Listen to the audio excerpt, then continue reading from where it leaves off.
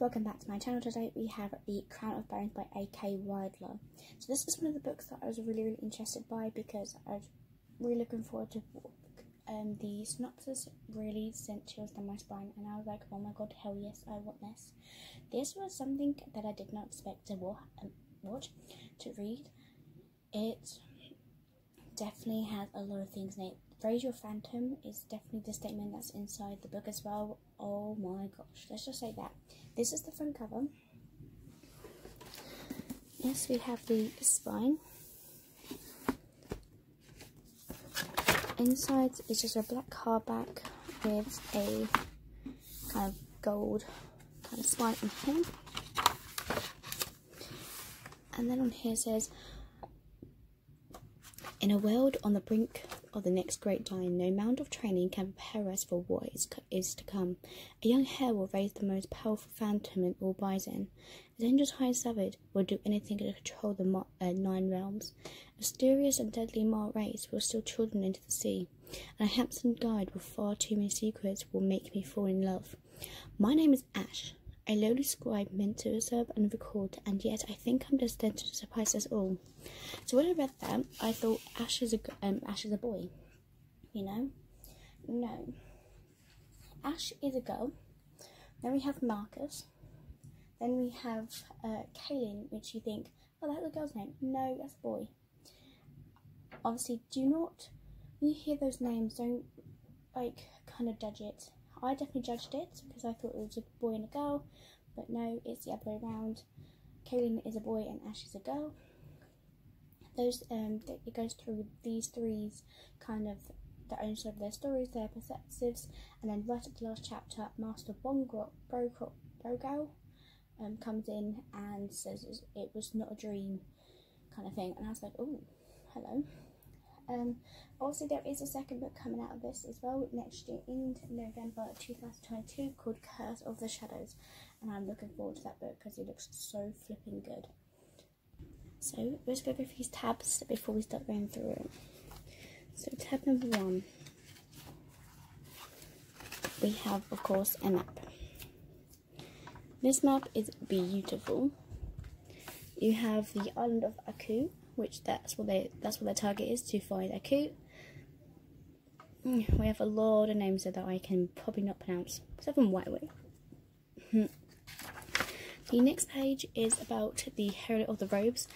So you have the black robe, the red robe, the orange robe, the yellow robe, the green robe, the blue robe, the brown robe, and the non-servant. And we'll go at the end of the book, which has a glossary. It's cool.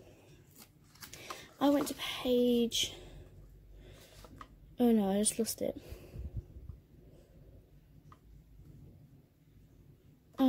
I don't know where I lost the thing, but on this page on 23 it says, my biggest moment today, Ash, and you missed it.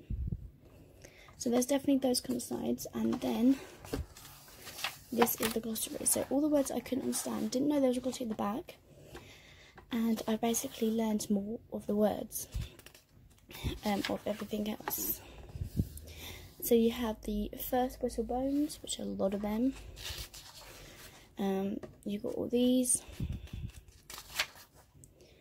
Then we've got the realms of Amasia and Masia. Then we've got the sevens that tells you about what each robe means, which is very interesting. And then a little chapter from Crave. But this book was definitely a surprising. Don't judge the book by its cover, guys. But I didn't, because I really like the cover. So Crown of Books is definitely a fancy book you are not going to want to miss. It's by far one of my favourite books. This book definitely surprised me. I did not expect it. Each chapter was like, oh my god, what the hell's going on between these guys? The story is beyond brilliant. 7, like Marcus, is able to raise a beast. A phantom. Non-servants cannot raise a phantom. Marcus is Ash's best friend, is 7th, but constantly struggles to control his phantom. Her phantom. I'm confused now. That's where that should be.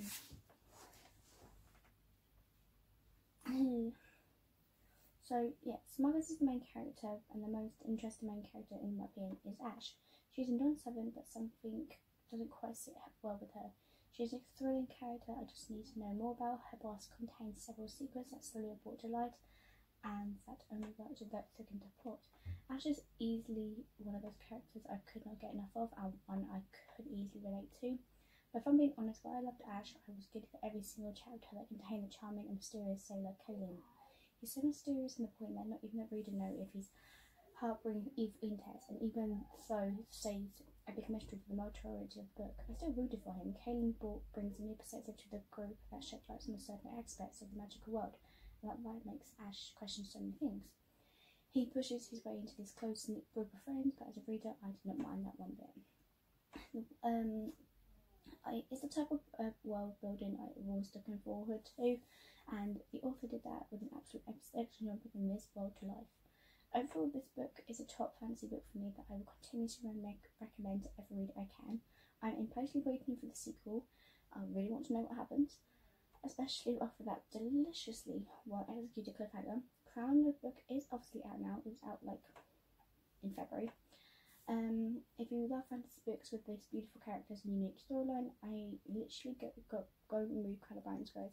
It was so good and I enjoyed it so much. Did not expect the book to be like that, but it was definitely a book you could all read. Such a good book to read, and I can't wait for the second book to come out because I just want to find out what the hell just happened next.